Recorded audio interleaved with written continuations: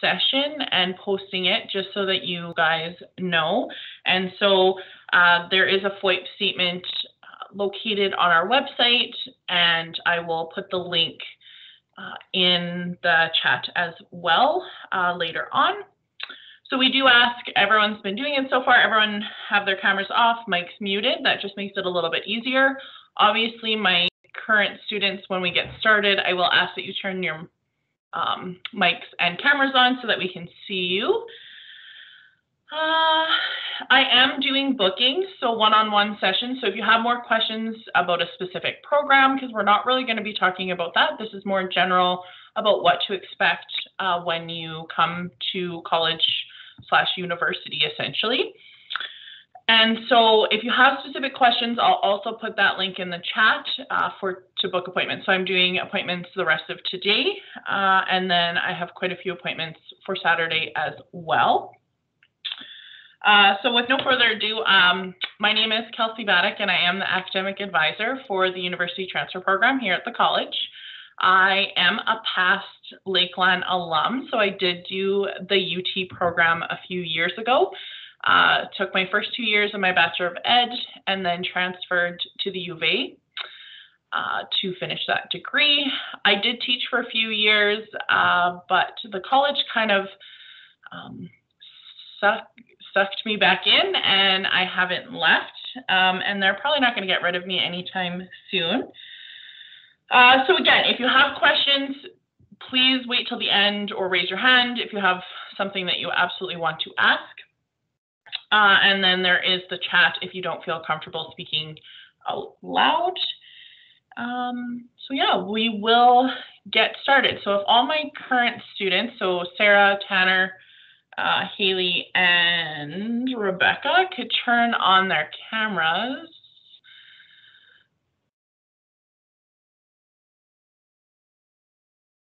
Thank you.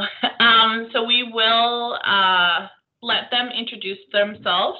So we have a few different kind of program routes represented here, and then we'll move on with the questions. So Haley, I'm going to pick on you first because you are my least recent, I guess. Not my current. You've been here a little bit longer. Can you hear me? Yeah. Okay. I'm Haley. I'm from Regina, Saskatchewan, and I'm just here taking my Bachelor of Science. I started in UT, and I'm doing a collaboration degree with AU. Tanner, do you want to go next? Hello, I'm Tanner Stanley. I'm in the University Transfer Program, and I'm going into elementary education for my B.Ed through the U of A. Sarah? My name is Sarah. I live here in Lloyd. I'm in the University Transfer Program for Commerce, and I plan to transfer to either the U of A or MacEwan University. And last but not least, Rebecca. Hi, I'm Rebecca. I live in Lloyd, and I'm doing the elementary education program, and I'm going to do probably 1 year here, and then I'm going to do a combined degree with the U of A. So essentially, I don't know who wants to go. We can keep going in that same order if you want, or whoever wants to talk first. But why did you essentially choose Lakeland?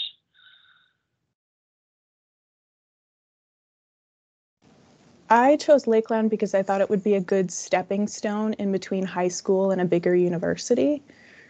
And I thought that would make it a lot easier of a transition. You guys can keep your mics on if you wanted. That's okay. That should be okay with just the 5 of us. So that might be easier than muting and unmuting, or you guys are totally welcome to do that. Does anyone else want to add? I can go next. To add, I'm from Frog Lake, so I chose Lakeland because it's close to home. So it's only an hour away, and just because it's smaller and felt more comfortable that way. I can go. I chose Lakeland because I actually got offered a basketball scholarship to come play basketball here, so I'm on the team at the college, and that's why I chose here. And I chose to come to Lakeland for the same kind of reasons as Sarah. It's a nice stepping stone to go into a bigger university, especially with, COVID hitting, as well as my dad works at the college, so it was kind of a nice place to come and comfortable. Awesome. So how is college different than high school? Who wants to attack that one first? I'd say it's I graduated last year, so it's a little more recent. It's definitely bigger. You gotta be on top of your classes, getting your homework done much sooner than you would with high school. You don't have the same amount as, I guess, pressure from teachers making sure that you get your assignments done. It's all on you. It's your own, yeah. Yeah, I'd say it's definitely more independent. To give you an example, like in my English class, the teacher doesn't give you deadlines on when you have to have certain chapters done. You just have to read it and be ready to write the essay when it's due. Anything else to kind of add in, or like what about the differences, especially like, so Sarah and Rebecca are my first years. Tanner and Haley have been here 2+ years, so that maybe they don't remember as much. But how long do you spend working on subjects outside of class? Like I found in high school, even though it was many years ago, you spent more time doing homework in class than you did outside. Is that still, would you all agree with that? Yeah. Oh yeah. Yeah. I found I didn't really get time to get anything done in class. In class you listen, and then after class you spend more than class time catching up on stuff. So they do say that you are supposed to spend, for every hour you spend in class, you should be spending 1 to 2 hours outside of class. Do you think that that is fairly on par? Would you say that's maybe a little? Oh no, that's on par. If the Courtney who joined is my current student or my HF student, you can turn your camera on, Courtney, and join in with us. If you're a prospective, that's totally fine. You don't have to turn your camera on. But I was supposed to have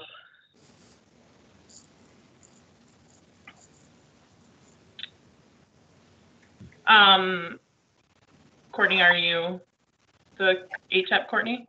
Yeah. Can you hear me? Yeah, okay. Okay. Do you want to introduce yourself?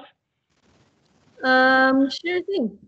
I guess my name's Courtney. I am from Lloydminster originally. I went to Lloyd Comp. And then I went to the U of S for 2 years and then came back to Lloydminster. I was going to take a year off, but I ended up only taking a couple months off and starting at Lakeland again in January when I found out about the ATIP program.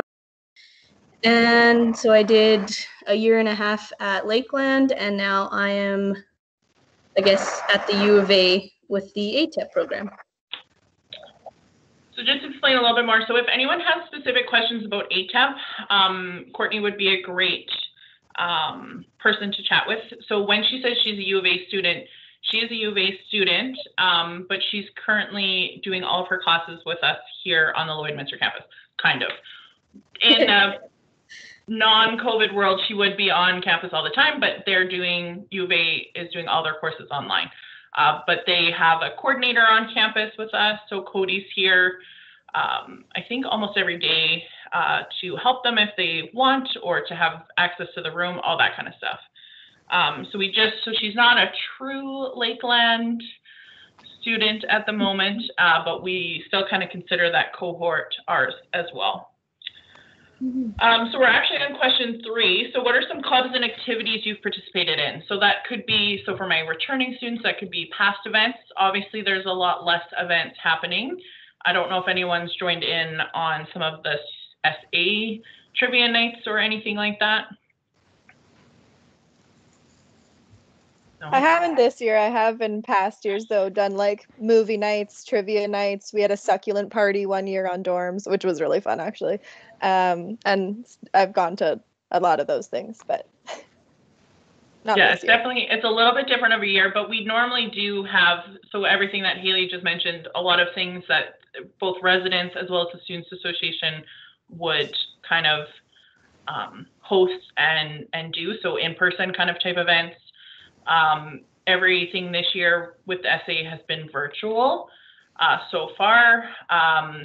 We don't have any sports to watch because normally that's a pull for some students as well. So things like that. Anyone else have any other activities, events, things that even you did fun that were last year? I haven't participated in anything this year, but I have noticed some different opportunities that I maybe hadn't seen in my high school years, like Speaker's Corner. Mm-hmm. Like you can improve your public speaking skills, and I thought that was really interesting. So yeah, so I didn't get a chance to check out Speaker's Corner, but they did host it in person on campus downstairs in the CAF. And so that is something hosted by the business program, but university transfer students are able to go. I think a lot of them aren't fully thinking about public speaking, and because you guys are thinking, well, I still have 3 or more years until I'm out. Why do I need to worry about public speaking now? But it is a really great opportunity, especially if you are a little bit nervous. It's a really open atmosphere, not judgy, all that kind of stuff. So if you do have a chance, so they will be hosting more, I assume. So any of my students that might be a little nervous about public speaking, I think that would be a great thing. And yeah, well, I think they plan to do that for years to come. I don't believe anyone lives in residence at the moment, correct? Haley, you lived in dorms though. Can you give us a little bit of an update on that? On like, not like current, but like just what it was, what it looked like.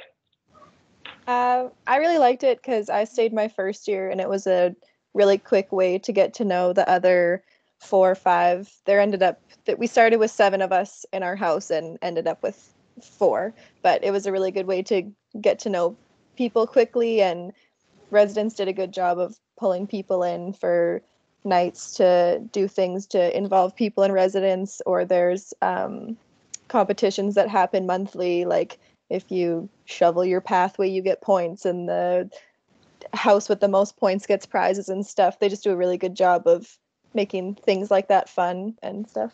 I don't know if that helped at all. Yeah, for sure. And so everyone has their own room here in Lloydminster, so it's not set up the same as Vermilion. So that's kind of one bonus to Vermilion, and you max live with 8 people. You can lock your own room door. Yeah, Haley was saying you usually end up with like 6 to 7, and right now there's a max of 4 students in a dorm.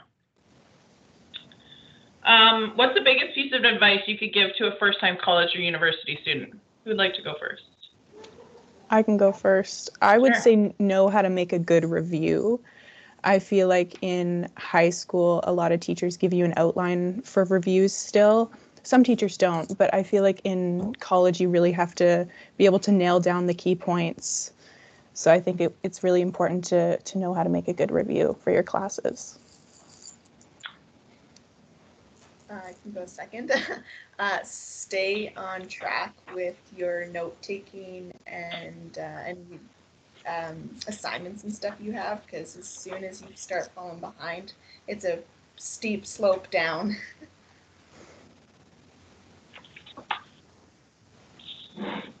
Yeah, it's easy to procrastinate, but as long as you just get your assignment started, like that's the first step you need to take, and then it just kind of flows from there. I'd say get to know the people in your classes. Nothing was more helpful to me than the people sitting beside me that could help me with my lab report if I didn't have a question. It's just easier to ask your classmates than your teacher sometimes, and they get back to you faster and you can do it together. And so, okay, so everything that you guys, so what about if a student, I'm going to test you guys, what about if a student doesn't know how to write a good review, or is really bad at procrastinating and doesn't know how to do time management? Who should they talk to? Not even a name. Can anyone give me what department they should talk to? The Commons? Correct, the Commons, yeah. So the Commons can help with all that. So we have Karen that can help with all of those. If you are a time procrastinator, I know I'm the worst. I'm really good at it. I excel at procrastination. And it's not really a thing that you normally want to excel at. So Karen can help with all those. So she can help to make sure that you're writing really good reviews. She can help to make sure that you're doing time management, all that kind of stuff. So that's a great source to utilize. What were you not prepared for and wish that you had known before attending? I wasn't prepared for how fast time goes by. I kind of, for my first 2 weeks, was like, it's still the first 2 weeks. Like, it doesn't matter. And then all of a sudden it's October and midterms are here and everything's due at one time. There's like a 2-week span where everything happens. And it's kind of overwhelming if you don't realize that time flies. I definitely agree with that. I feel like I have midterms and then essays and then reports or presentations. So I don't think I was prepared for those moments where it doesn't feel like anything is happening and then all of a sudden everything is happening. Does anyone know how many weeks we are? 8. More than 8. Oh, no, I don't mean what week we're on. How many weeks in total we have. Sorry. I was like, more than 8. 14? Close, 13. Yeah, so it's 13 weeks that you guys have to get to kind of smash everything in, right? So from beginning to end. And you were going to say something, Rebecca? Go ahead. Well, I was just like, definitely their guys' points. And then as well as I wasn't prepared for how busy I would be with, all those assignments and everything. Like I used to do a ton of outside activities after school. And then, because my day ended at, let's say 3:15, and then I wouldn't have anything really after, but now it's like, okay, now I got to do some homework after classes and everything else. So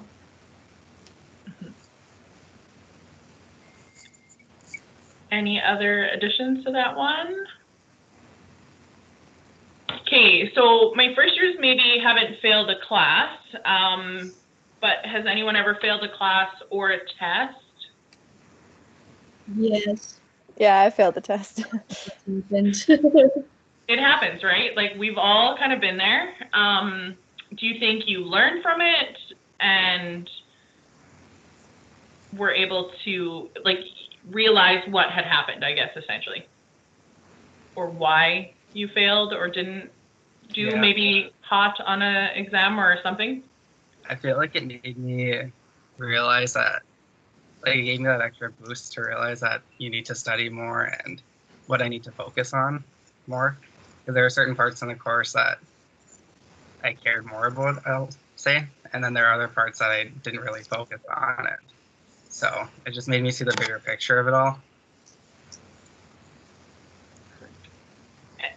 And I guess, okay, so for these students that have joined, they were students that have either stood out in a classroom, so they talk, often do participate, that's the word I'm looking for. And so they weren't necessarily students. I didn't just send this out to just anyone. So this was, all these students that are involved were recognized, that's the word I'm looking for, by staff members. So when they say that they maybe haven't done well, or, like these are some of my top students, right? All of my students are great. I'm not saying that none of them are bad, but I'm just saying, like, it just shows that you can fail and you likely will. That jump from high school to college, and though we are a college, these are university level courses. Otherwise we wouldn't have the transfer agreements that we do.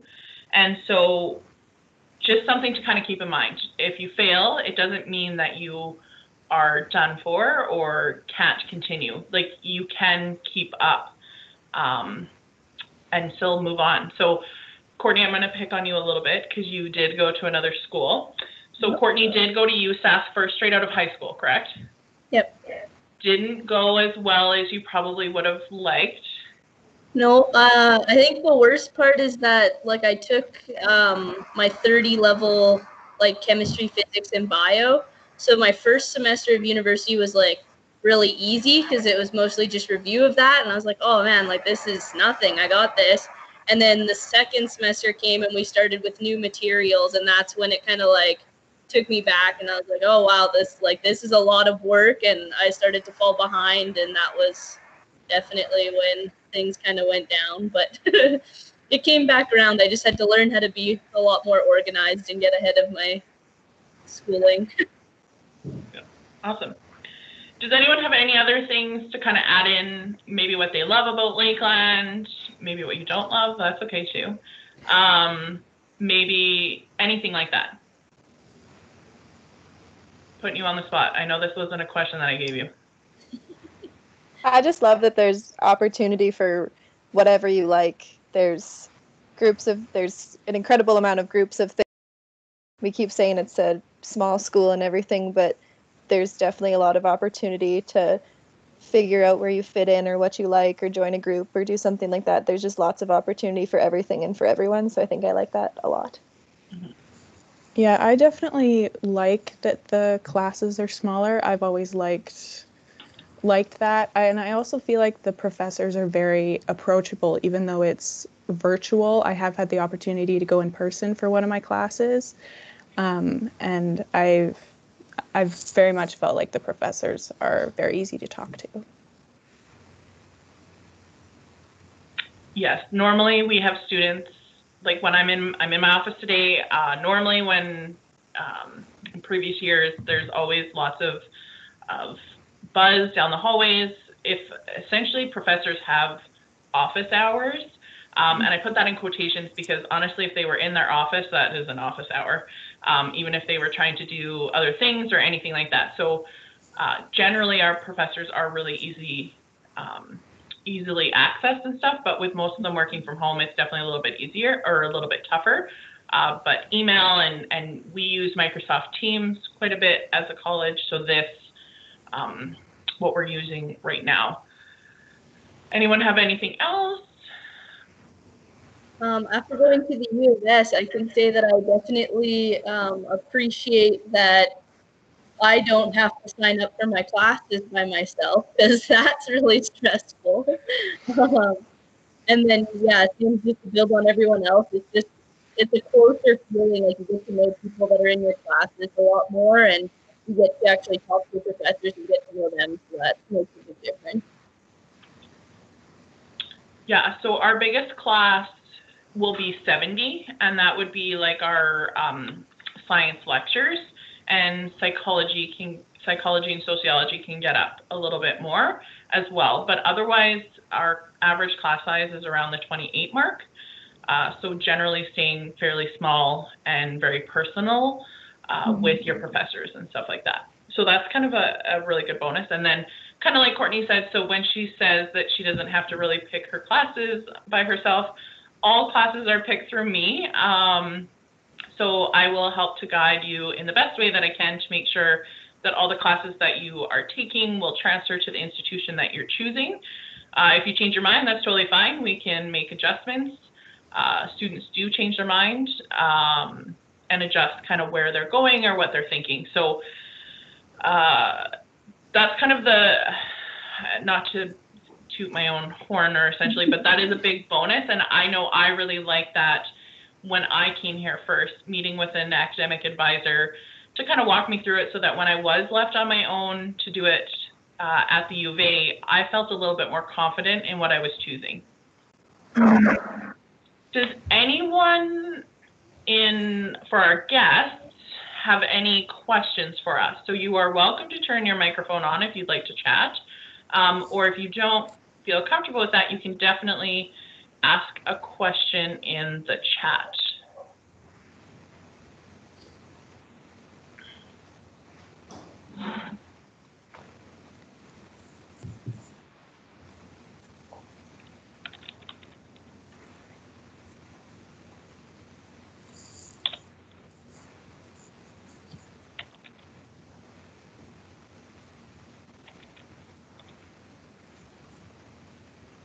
I'm thinking that is a no. So I did just put the, yeah. So I did just put the website if you'd like to book a one-on-one session with myself. And then Mary Chris, our admin, just put in the email. So if you would like some more information or anything like that in terms of some of the documents that I have, or if you just have any questions, just email universitytransfer@lakelandcollege.ca. And yes, our courses do transfer to U of L, Penny. And we also transfer to U of C. So for U of L, most of our students go education. And then with U of C, we do vet, med, and social work. But we do have a lot of our courses to U of C were unspecified credit, but we've worked with that university to make it more specified, which should open up the doors to a lot of other ones. So sciences, education, and things like that to the University of Calgary. And then Jackie is asking our current students to answer a question. So Jackie is our Dean of University Transfer. So who would like to attack that one first? What would you tell your 17-year-old self in grade 12? Well, I'll start this. Yay. I did 2 years when I was 17, 18, and I'm 25 now, and I just started back last year. And when I first started, I didn't really have the ambition that I have now. So I'd say just to know what you're getting yourself into and be more prepared with it.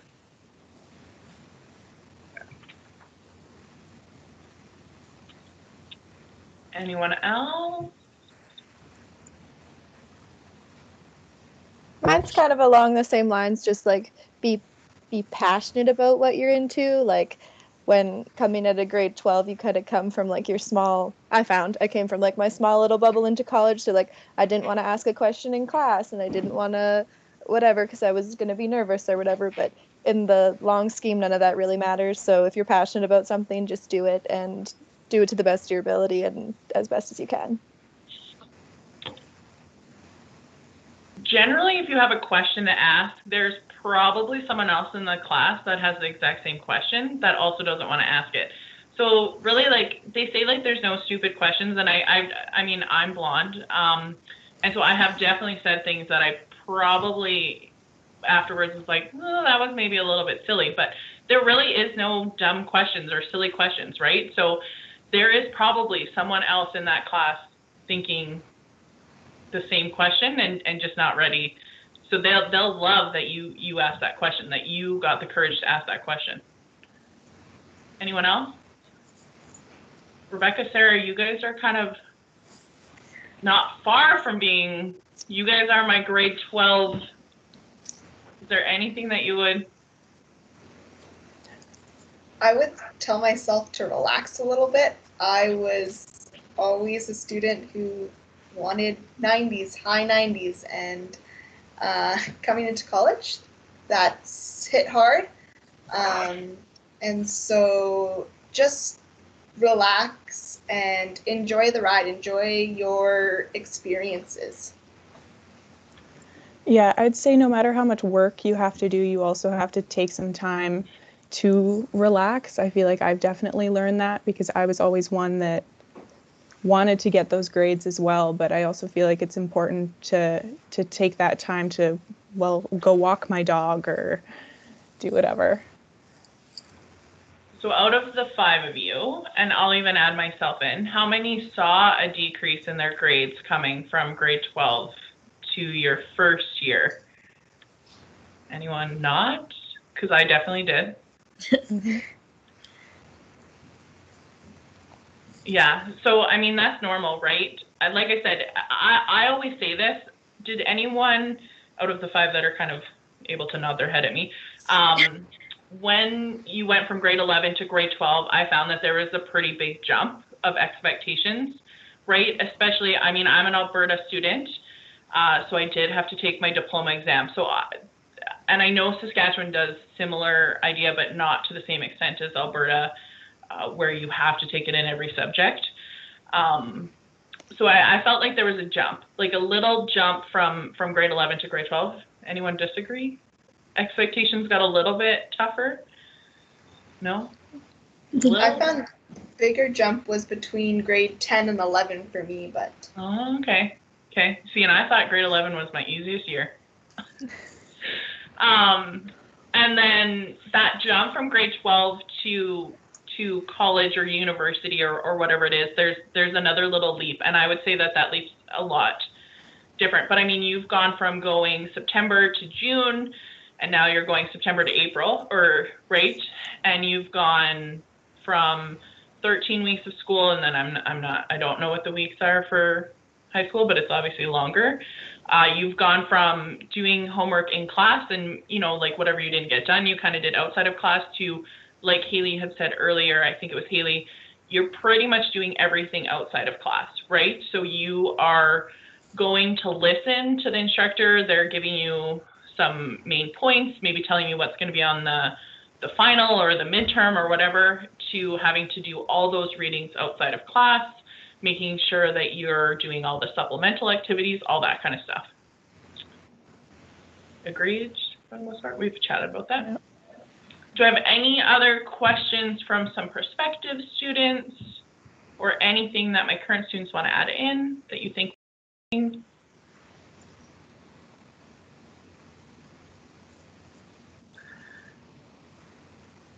Well, I think like what you just said too, on top of that, you're going from living with your parents or family to being on your own.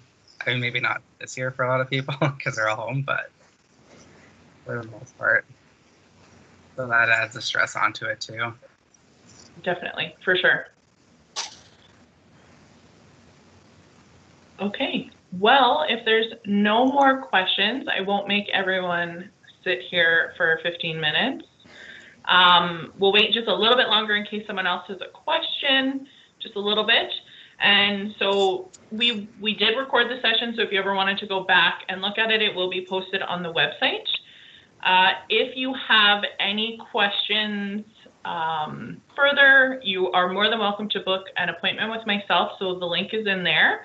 So they're quick little 10-minute sessions over today and tomorrow. And then if you have any questions, maybe you're not able to book in and you'd like my handouts or anything like that, please email university transfer at lakelandcollege.ca, and Mary Chris will make sure that you're on the list for those documents and all that kind of stuff. I don't think there's any more questions, so I think we are good to go. Thank you to my current students for attending, and to all the prospective. Hopefully this answered a few questions or made you feel a little bit more at ease about attending. Again, this isn't very course or program specific. It was mainly just to get a feel for what university transfer might be like. So if you do have course specific questions, I'd be more than happy to answer those in a session or by emailing the UT email. I hope everyone has a good rest of the day, and hopefully you get to check out a couple other sessions. I do another panel this afternoon. It is the same kind of questions, but it's with a few different students. So some of the answers might be a little bit different, but for the most part, each session should be fairly similar. So if you're really keen, you're definitely welcome to attend, but it will be very similar questions. You won't be missing out on too much or anything like that. So thank you again for attending, and have a good rest of the day. Thanks, guys.